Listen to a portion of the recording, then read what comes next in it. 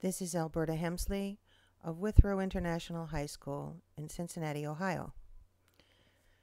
Today we're going to be looking to find the volume of a penny. We know that volume is equal to height times the area of a surface.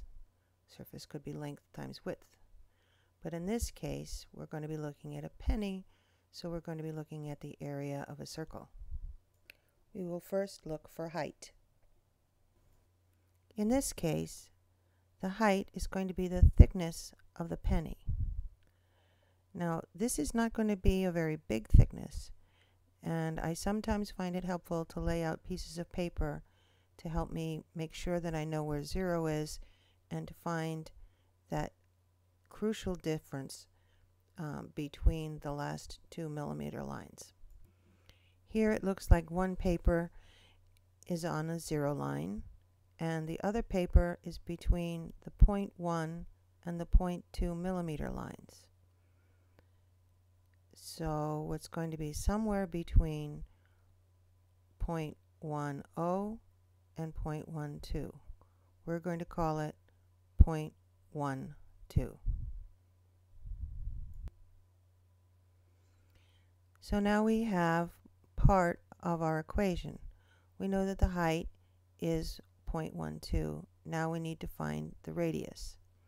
The radius is going to be 1/2 of the diameter. There we go. 1/2 of the diameter squared. So here we need to find the diameter. Remember that we need to read this value to 2 decimal places because it's a ruler. In this case, it looks like the value is between 1.9 and 2.0. We're going to call this value 1.92.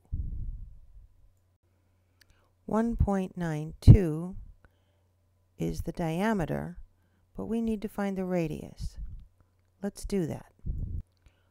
192 divided by 2 is going to be equal to 0.96. Let's remember what this 0.96 is. We had found the diameter, and now we've found the radius with the 0.96, and now we have to square the radius. 0.96 times 0.96 is going to be 0.9216 centimeters squared. That brings us back to pi.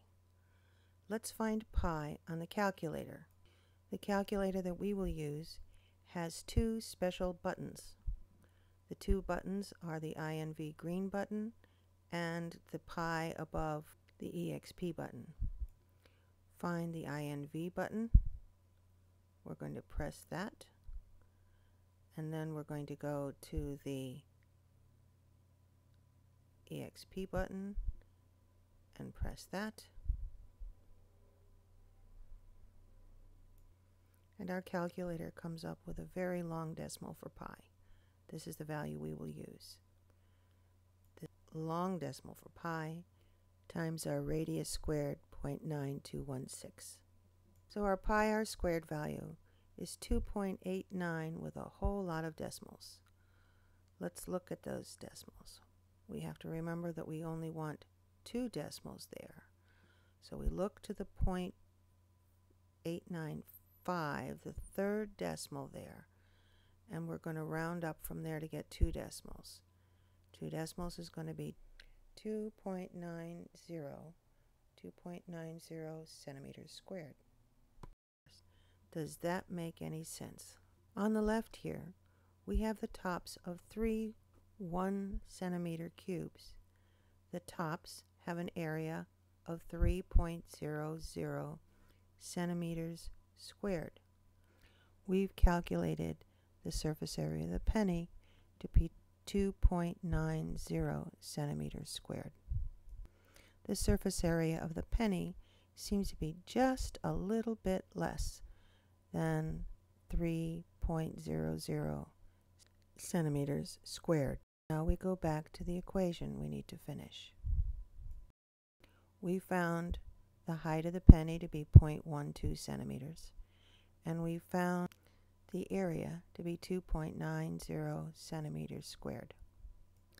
0.12 times 2.90 is 0.348, but we want only 2 decimals, so we need to round. We need to round because we started with a value of 0.12 centimeters. That was the height of the penny.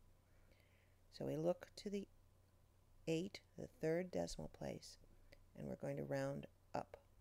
We're going to round up because that third decimal place is greater than 5.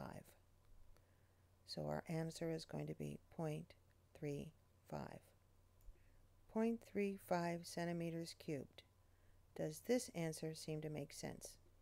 0.35 is about 1/3 of 1 centimeter cubed. And that seems about right. If 1 penny is 1/3 of a centimeter cubed, then 3 pennies ought to be just a little more than 1 centimeter cubed. And that seems to make sense. So there we are. We found the volume of a penny to be about 0.35 centimeters cubed. And that seems about right. Enjoy!